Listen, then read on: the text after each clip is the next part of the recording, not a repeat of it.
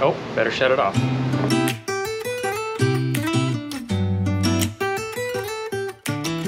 Hi guys, and welcome to today's task. For today's task, we are still on the road. We are in the Florida Keys where it is very muggy and it is hot. And we are currently putting this RV's air conditioning to the test. I am in no ways an expert RVer, but what I do know is if you're using a fifth wheel, it is recommended that you have 2 air conditioners, one for the living area and one for the master bedroom, because this air conditioning unit pushes out to little sub vents, kind of like a house system does. And it's smart technology, but it really isn't the most efficient technology. And so that room up where my wife and I are staying is definitely not the coldest in the RV, while this room in here can get to very cold temperatures and you're still hot up there. Since we've been here, I have put this thing to the test and it's worked really, really well, but I've learned a few things that it doesn't like when you're cooking in here very much. So if you can, try to do your cooking on the outside of the camper if possible. We did a crock pot dinner that was a long cook time and it was working against this in the room and the hot air on the outside, and at the end of the day this machine was losing. I found one simple thing that you need to check on to make sure you're getting the full value of this unit, because any little impairment makes this thing not work efficient and we can't have that. So what you're gonna do is take off these sides and you can see those cobwebs in there. This thing is a little out of season and needs some cleaning. Totally normal. That's normal wear and tear. But there's another vent up in here.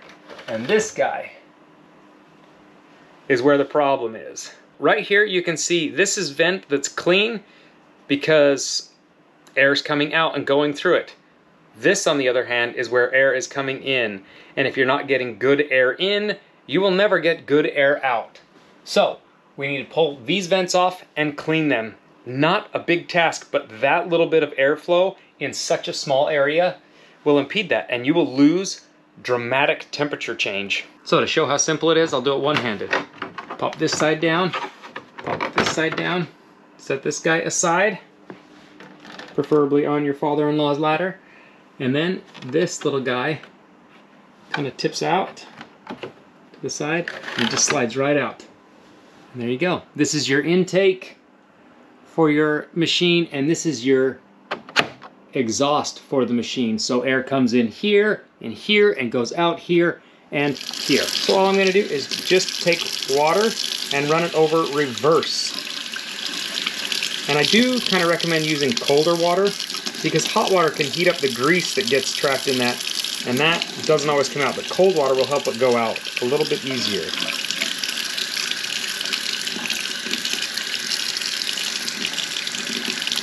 And those big chunks of that. And although this is not my RV, if this was, I would be still doing the same thing. I would have to clean it and it would get just as full of debris, I'm sure of it. This little bit of maintenance though goes a long way for helping your RV get a little bit colder, but it also makes it so that it doesn't have to work as hard, so it increases the longevity of it. Just little bits of TLC make things run a lot better. I'm gonna go through all of these because we may as well. And I still kind of see fibrous material in there, so I'm going to turn this to jet stream and see if that'll help clean a little bit better. I think it's helping a ton, actually.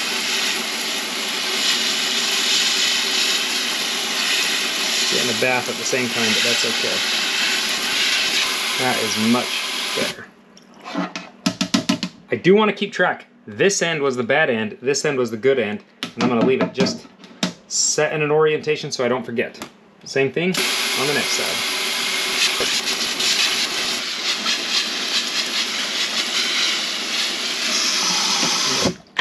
Wipe them dry, clean them up. One thing I want to keep in mind is this one over here was the dirty side on here, and this side was clean. I want to actually flip this around now and put it on this side, because the clean side that was always clean will be where the intake is on this side. And then the dirty side, even though it's still clean now, will be on this side. So it'll be sucking from the best open area possible on these vents. Just slide them in place. I hope they'll go in. Yeah, there we go. Get going. Oh, I see. Too far, Joe. Too far, Joe.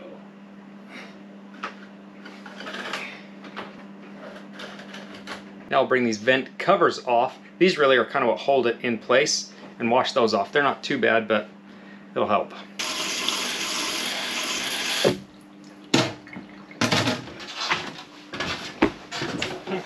Now, just put them back in.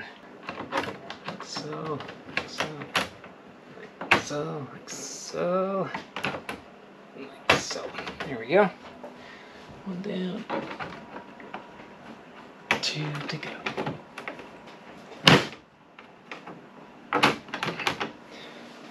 Perfect. Now these air conditioner filters are cleaned, and you will be sucking more air, and it'll be running a little bit more efficiently on the inside of the RV.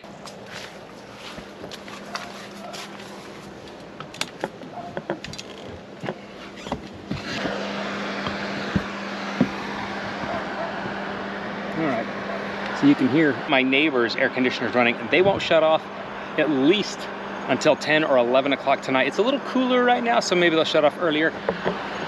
Theirs is about the same length as mine, but notice they have 1, 2, and 3 air conditioner units on their RV because these things don't cool down very well. They're not insulated very well. They're just not built for that huge temperature swing like your house is. So you need the units built into these to compensate for that.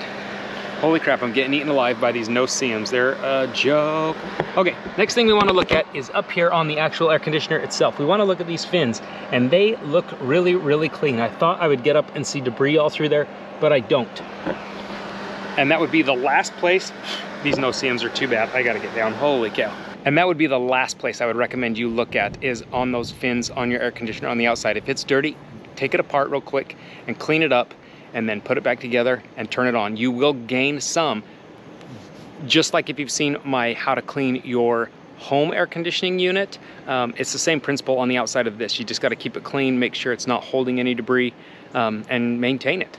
So if you guys like today's video, give it a thumbs up. If you're new to the channel, subscribe. And until then, we'll see you guys next time. In the Keys, look at that, oh gosh. Guys, Florida's incredible, except for the bugs. Oh my gosh, I'm getting eaten alive. Ha, you little bugger. I can feel them. Oh, it's because I crawled back in those bushes. Oh my golly. Look, do you see that little bug crawling around? That's a no-see-um. He will eat you alive. You barking at me? She's a naughty little barker lately. She is big. How big was the spider this morning? It was pretty big, bud. Big enough, your mom would have screamed. Wish I could turn that one light off. It's gonna be bright. Okay. We're putting this RV's. Gotta go potty? Yeah. Okay. Okay, hurry and go potty. Okay. You're not gonna like. I found a few things that help. I found a big simple thing you need to make sure is in check when you're I found one. Now this is cleaned and repaired and repaired. It's not repaired. Insulate well. Sorry. I think real Floridians probably just laugh at us stupid tourists because we come here. We think we got to worry about alligators and snakes. Not even close. Or sharks. No, you got to worry about the bugs, the no-see-ums, and you can't see them.